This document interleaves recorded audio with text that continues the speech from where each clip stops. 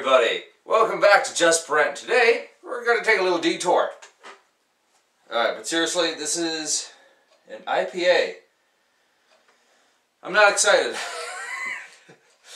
Alright, it's a cracker. I definitely smell pine and spruce. Also smell something else. Oh yes.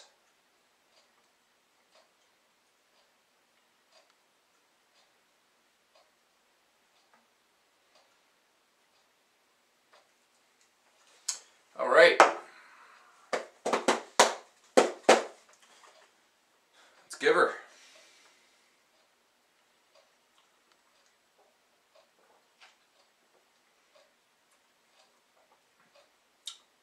You know, that's not that bad.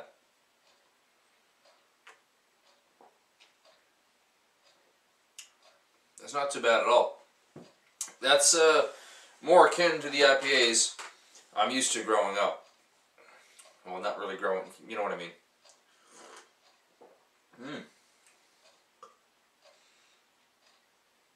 That's not nearly as harsh as the Mad Tom. It does taste like a more intense Alexander Keys. A refreshingly adventurous beer for those who want to stray away from the everyday. Dry hop brewed as a sessionable IPA, it delivers a rewarding aroma and a taste less traveled. Well, that's true. It's, yeah, that's not that bad.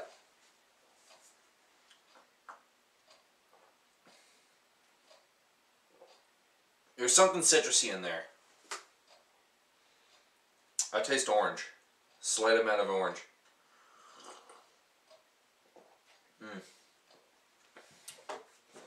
I couldn't drink that one after another, but that's a fine beer. That would go excellent with fish and chips.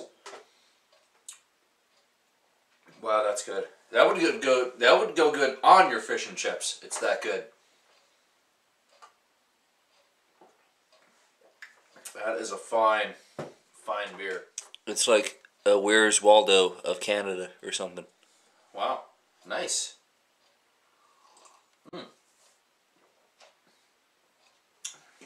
As I said before, I can't drink that one after another. I'm not into the IPAs, honestly. But I would seriously rate that a solid 6 out of 10. Which is really high for my IPA taste buds. You know. Not into the IPA is what I'm trying to say.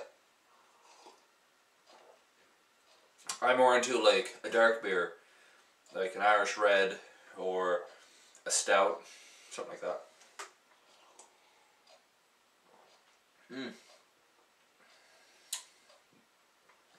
I really wish I had fish and chips right now. That'd be perfect.